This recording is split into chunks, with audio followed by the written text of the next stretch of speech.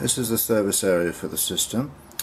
I've used a female jammer connector here, but I've had to cut it in half and separate it so that it's slightly further apart, because the jammer board that I'm using is a little bit thick and it grips it a bit too well.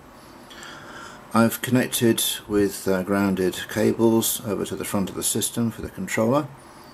Basically the idea is that a console system will plug into here, and then that will relay all the controls and the video and the audio for the system.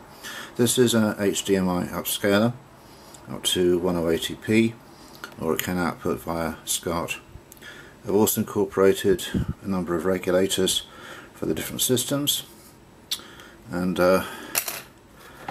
this is the graphics which fits on top, which of course will be screwed down.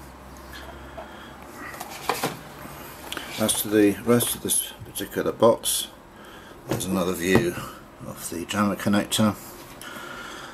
We've got a simple on-off switch and a parallel port which is used for the external master controller.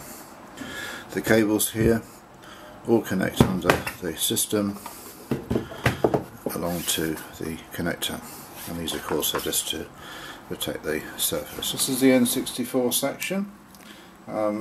Basically everything was connected to the jammer male connector up here. It goes into the main service areas of the system, feeds in the ground and the voltage, feeds out all the connections from the controller, and of course the video and the audio.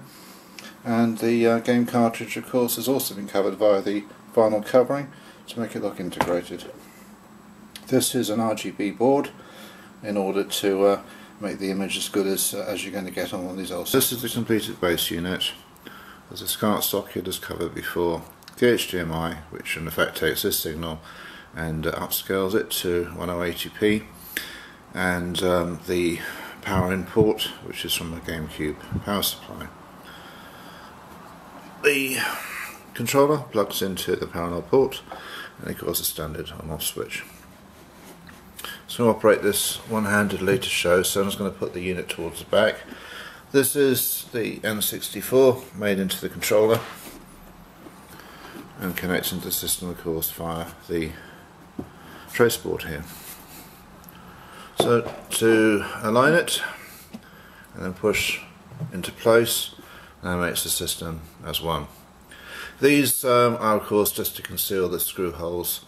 They're not really visible when the system's in place.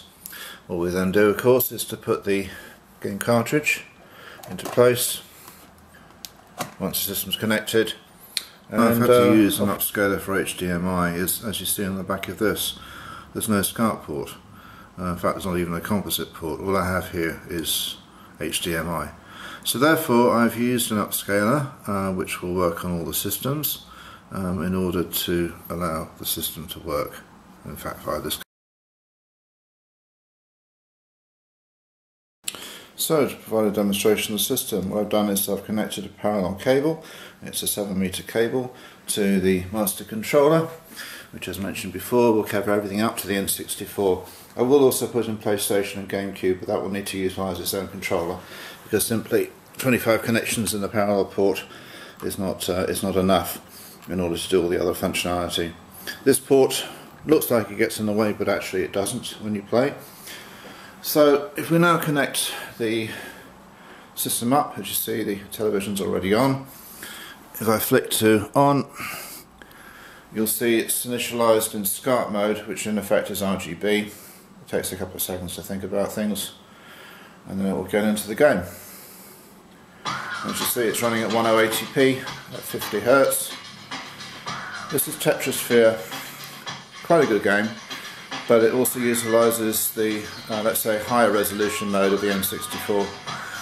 Games like Mario 64, fantastic game, but only works at about 240 resolution, whereas this one is at 480, so naturally the image quality is far, far better. I can change the upscaler, the HDMI upscaler, if I choose to, but I think, to be quite frank, this is a really good one. It only cost about £25 on eBay in China. I'm quite happy with the result. Obviously older systems, nails etc. will also be relatively low resolution, but still extremely playable. It certainly doesn't affect gameplay, but I would expect the GameCube and others to look extremely pretty, because of course there's a much higher resolution than this. But just to give an overview, as you see, it all works very well, and obviously the controller works as you would expect it to.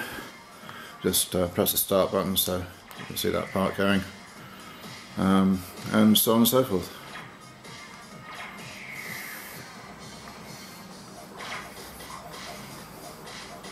I'm going to incorporate a number of other systems into the unit, which of course will be covered into future videos. But you can see proof of concept, everything's working, first system going, master system completed, and also demonstration of the video mode.